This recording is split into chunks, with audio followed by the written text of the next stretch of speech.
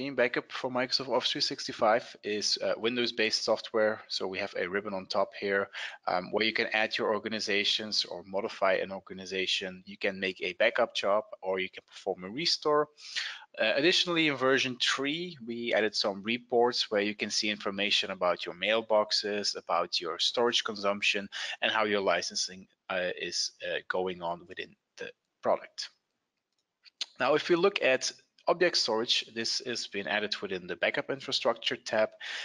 We have the possibility of adding new object storage, but for the ease of use, I'm going to edit my existing backup storage. It speeds up a little bit the whole demo process. So in this example, I'll go over both Azure Blob and Amazon S3. So by default, we provide, of course, a name and a description. So you could say, for example, Azure Blob for example, management or team or something. Plenty of possibilities. I'm sure that within your organization you can find a solution as well.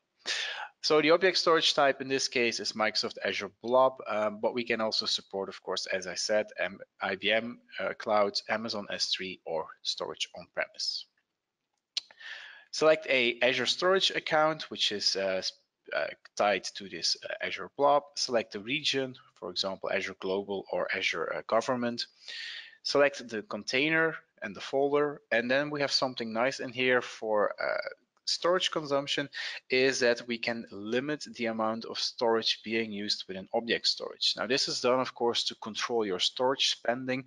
If you want to make sure that you don't go over a crazy amount due to, for example, a ransomware taking over or random data being generated in your OneDrive accounts, then you can easily put an additional protection layer and say, you know, I'm going to limit the storage consumption, for example, to, let's say, 2 petabytes or 2 terabytes. Perfectly possible. You can even go to petabytes, so a lot of options in there.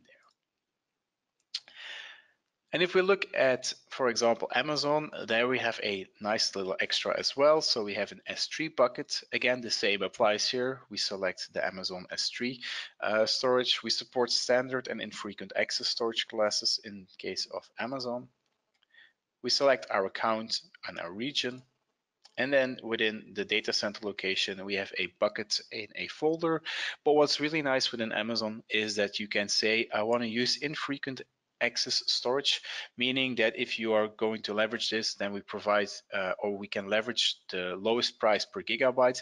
Do keep in mind that this has a higher cost of retrieval and early deletion fees, but this is perfect for storing all the backups where you're probably not going to restore that often from. So if you have data in your organization and you are aware that we will probably maybe restore once or twice a year from this, then it could be interesting to leverage this storage class and then save on the total cost. Once you have added the object storage, you can then configure your backup repositories to extend and to offload the data directly onto the object storage of your choice. So in my example here, I have the one configured for Amazon S3. So the way it works is I specify my location for a local data. Now, what are we going to store locally is a cache, a persistent cache, which contains the metadata of everything that's being backed up. Now, this is done because it allows us, when you're doing a restore, to look locally in the metadata or in that cache.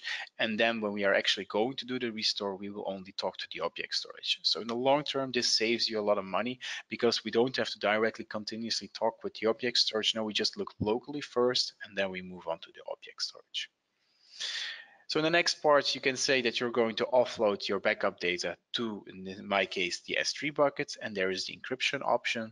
And finally, you have the policy where you have your retention, as we already had since version 1. So in this case, if I create a new one, for example, for Azure Blob, I can say Azure Blob is my target or my name. And I say, for example, I'm going to put it into a local folder called the Blob folder. Then I could say offload my data. So you can see here, I can select Azure Blob, and then I can enable encryption as well, where I can just add a new password related to Azure or Azure Blob or something specific. You can see that there is a there's a verification. So you have to double and fill in the password twice. And then finally, you can fill in a hint, Azure Blob password, for example. make sure that you put in a proper hint or you don't lose this password, because if you lose it, we will not be able to recover it, nor can we even restore anything from your encrypted backup files. And then next, of course, the next step is, of course, to define the retention here, and then we can define the schedule and later on. So the next step is creating the backup job. Now I'll quickly go over this. I have an existing backup job with some data. So this is doing backups to S3. It's going to back up my entire organization because I'm a small organization, but you can adjust this to do specific objects. So for example, specific users, specific Office 365 or Active Directory groups, specific SharePoint sites, a lot of options available, and you can over them as well. If you say I want to do a specific group, we will do a live query to Office 365, and then you will see the groups. In my case, the same for users applies. You can see a lot of options are available here.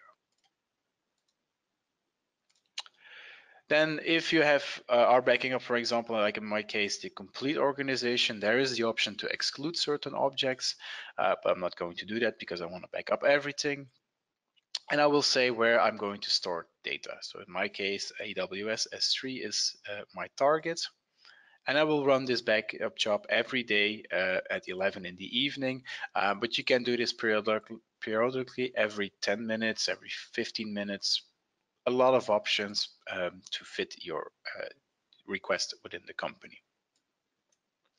So you can see this backup job has already ran. I prepared it before the presentation. And now, of course, when I'm going to do the restore or going to explore my backup, you will get a small pop-up when it's being loaded saying, for mail item view, search and restore, data is requested from the object storage repository. So charges from reading from the object storage may be billed by your specific provider. Now, that doesn't mean that we are going to continuously read. As I said, we have a local cache. So everything you're seeing which is being done in here or loaded into these folders is done and immediately loaded from my local folder. If I then need to find something, for example, then I can do a search. The moment I use this advanced find and I need to search for example, an email with a specific type of an attachment, then we will talk directly into the object storage and potential costs may happen.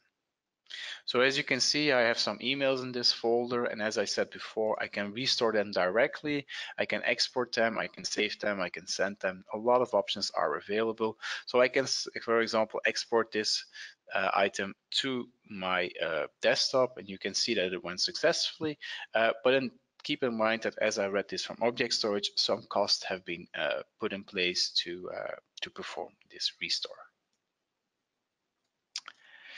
Now, as we've mentioned before, we also added the ability or the faster backups. The way this works is we can now work with auxiliary accounts. So basically, we work with a Office 365 security group, and within that Office 365 security group, you can add multiple accounts, and these accounts can help you in backing up the SharePoint and OneDrive for business data, making sure that it increases the backup performance, it decreases the backup time, and of course it will help in avoid throttling by Microsoft, which can potentially happen if you are backing up too fast.